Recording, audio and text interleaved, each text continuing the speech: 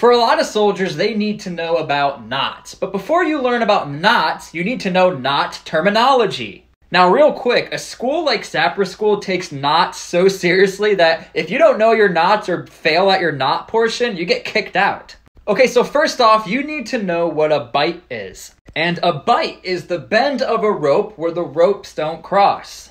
Now, from your bight, you have something called the running end and standing end. The running end is where you're actually going to work with your rope and make your knot, and the standing end you're going to leave alone. Now we have a loop, and it's essentially where the rope does cross itself. So now we have the bight and the running end cross the standing end.